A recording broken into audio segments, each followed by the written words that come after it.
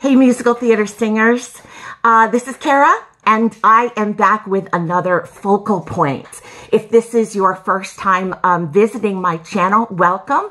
And if you are a veteran, glad to have you back. All right. So this is a list of 5 things today that are going to help you with preparing for auditions and performances and just all around being a better singer. Okay, so number 1, please remember this phrase, and the earlier you learn this in your career, the better, all right? Comparison is the thief of joy. Don't compare yourself to other people, right? You don't have their voice, they don't have your voice. You're all on your own journey. So if I could go back and tell young Kara at 25 and even 35, stop with this comparison thing, you know, I would have been better off. So the earlier in your career you can adopt that mantra, the better off, okay? All right, number 2, pick rap or songs that are right for your voice type, right? Know your voice type and choose rap that you're going to sing in performances and cabarets, coffee houses, auditions that shows off your voice, all right? Something that you can excel with, not something that shows, well, you know, she tried. You know, we don't want that. All right, number 3, audition for shows that are right for you. It doesn't matter what your next door neighbor does. It doesn't matter what your boyfriend or girlfriend is auditioning for.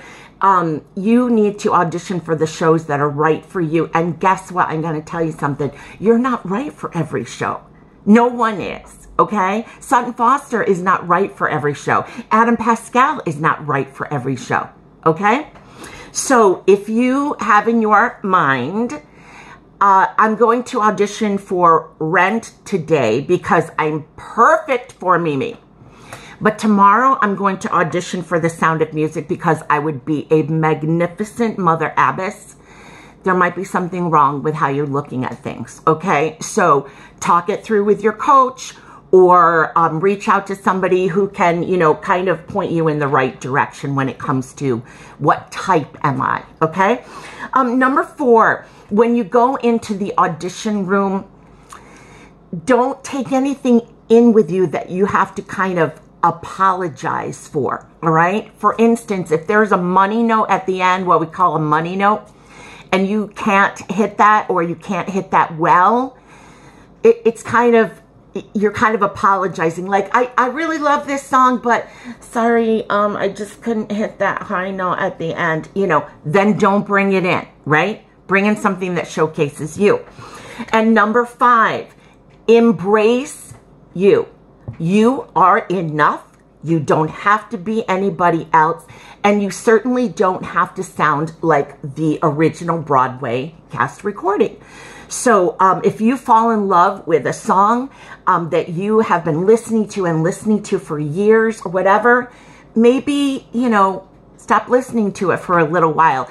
Get the sheet music, take it to your coach or work on it by yourself and see if it resonates with you without, you know, just listening to it, all right? Try it out. Remember, you are enough, okay? It's just about finding the right path for you and not comparing yourself to other singers, to other performers, okay?